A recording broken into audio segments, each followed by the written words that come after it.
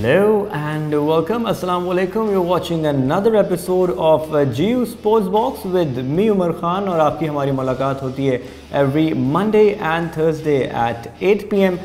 और लास्ट जब हमारी मुलाकात हुई थी तो उस वक्त of course we were all get up for the finals, चाहे वो कोपा अमेरिका के फाइनल्स हों, यूरो 2021 हो या विंबलडन हो, और आज सबके रिजल्ट्स हमारे सामने हैं and will be talking upon that. साथ ही साथ पाकिस्तान और इंग्लैंड की सीरीज़ में Pakistan against very inexperience England are 2-0 down. Series England जीत चुका है with the third one day international still to go. कल खेला जाएगा तीसरा वनडे इंटरनेशनल और उस सीरीज़ में क्या कुछ हुआ उस हवाले से बिल्कुल आज बात करेंगे।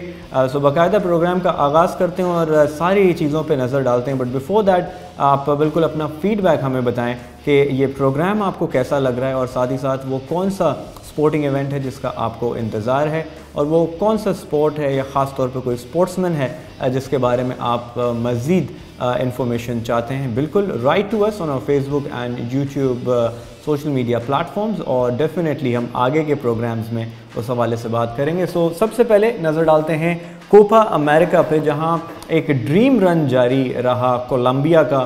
थर्ड प्लेस मिली कोलंबिया को, लेकिन उससे पहले जो एक बिल्डअप रहा यूरुग्वे के अगेंस्ट पेनल्टीज़ पे जीतना, अर्जेंटीना के साथ पेनल्टीज़ तक जाना, I believe it was a wonderful event for the Colombian team.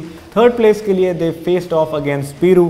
3-2 से कोलंबिया जीता अगेंस्ट पेरू, लेकिन जो मैच था it was a cat and mouse race, जहां पे पहला गोल पेरू की जानिब से आया। योशिमा योटन ने 45th मिनट में स्कोर किया। फर्स्ट हाफ एंड हुआ और जैसे ही सेकेंड हाफ शुरू हुआ इक्वलाइज़र आया जुआन क्वाड्राडो की जानिब से फॉर कोलंबिया।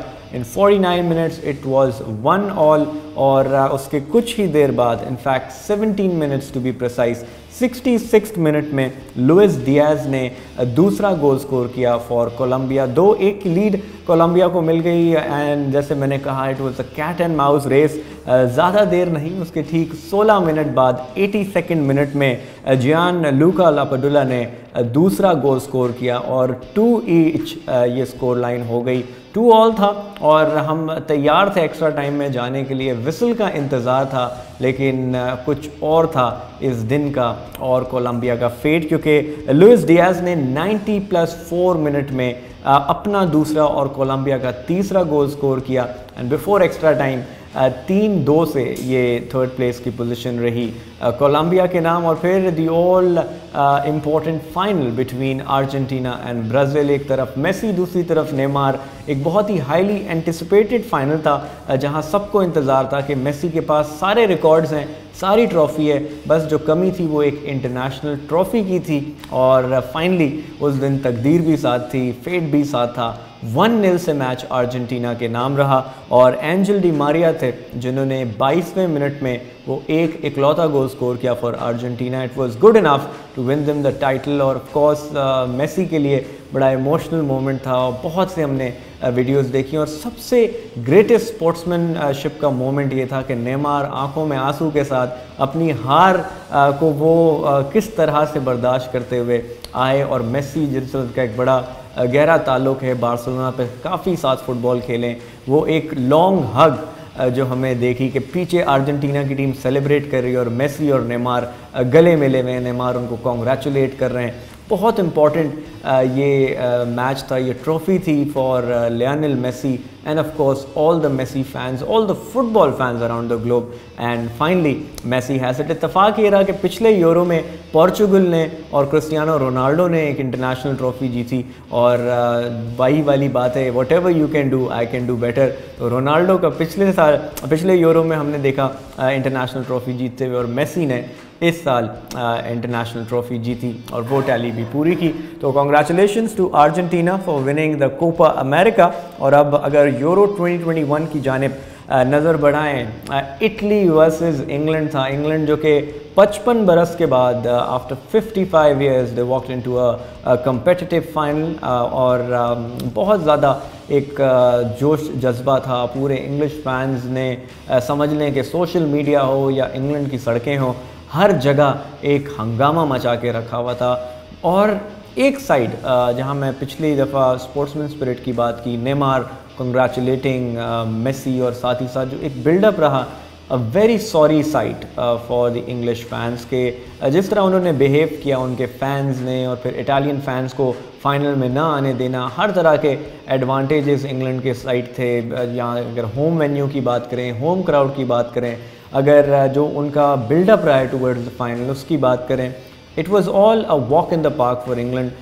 लेकिन तकदीर को कुछ और उस दिन बिल्कुल लाइंड अप था और इटली ने ये मैच जीता। कैसे जीता आपको बताते चलें।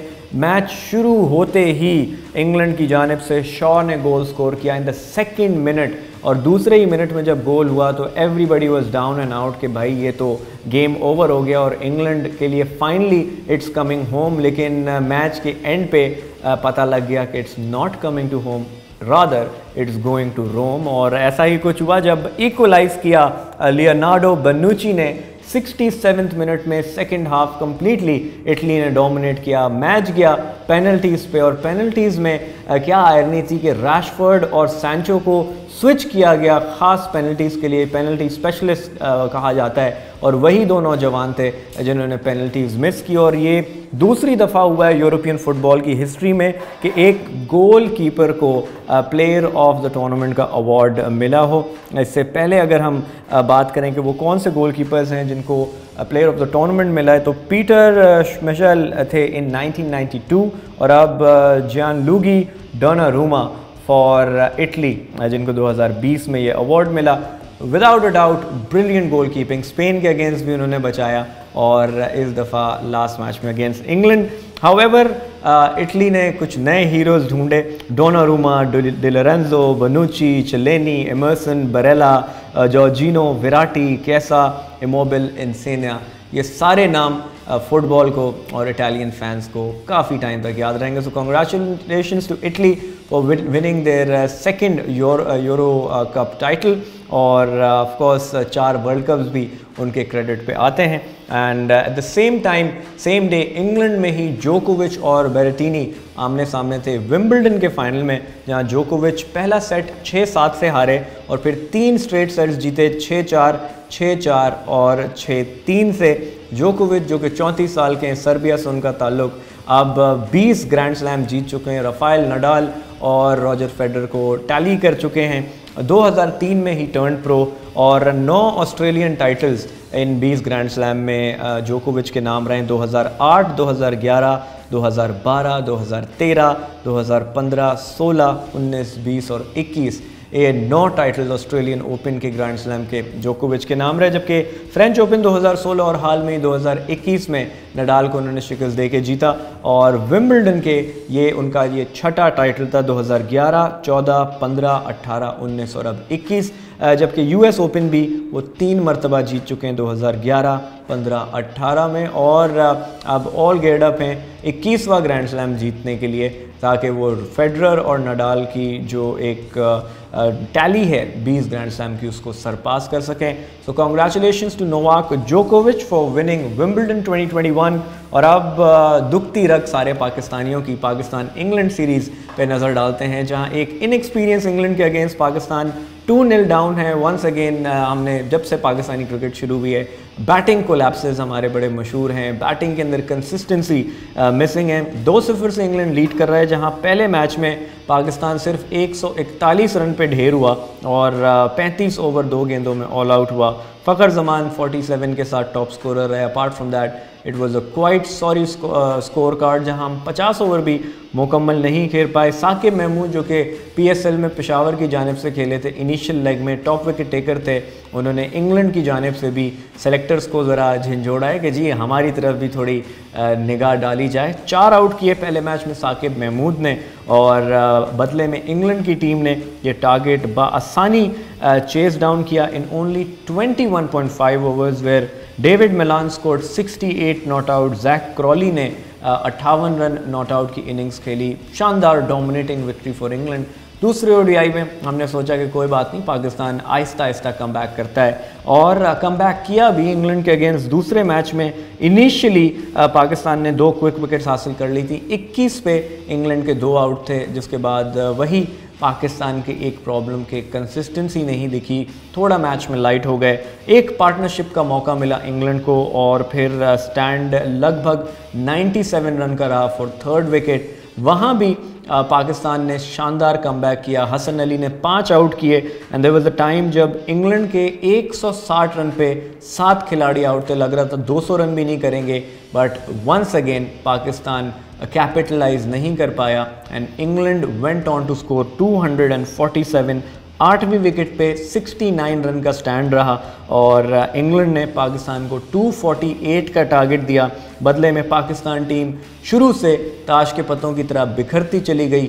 Saud Shakeel the loan warrior 56 run के साथ उनकी कुछ रेजिस्टिंग इनिंग थी, लेकिन the entire batting line Babar Azam, Rizwan, Fakhar Zaman, everyone failed. Sohaib मकसूद, सब लोग रन नहीं कर पाए। यहाँ तक कि जब पाकिस्तान की तरफ से कुछ कंसिस्टेंसी चाहिए थी, विकेट पे स्टे करना ज़रूरी था, पार्टनरशिप्स की ज़रूरत थी, पाकिस्तानी बैट्समैन अपनी गलती से बेवकूफ़ी के शॉट्स खेल के विकेट थ्रो किए और एंड में हसन अली ने भी आके कैमियो खेली, 17 गेंदों पे 31 रन किए, एक ओवर में 3 छक्के लगाए। कुछ चांस था कि वो विकेट पे स्टे करते, सऊद शकील का साथ देते, मैच एंड तक लेके जाते तो कुछ मामला बन सकता था, बट वंस अगेन इमेच्योरिटी का साइन नज़र आया पाकिस्तानी बैटिंग की जानिब से। अब 2-0 से पाकिस्तान डाउन है।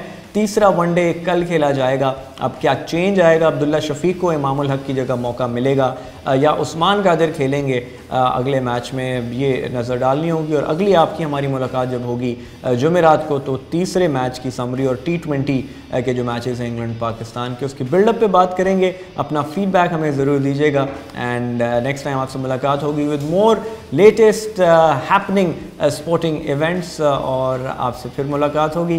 टिल नेक्स्ट टाइम अपना ख़ास ख्याल रखें। Keep smiling, stay healthy, stay fit and Pakistan जिंदाबाद।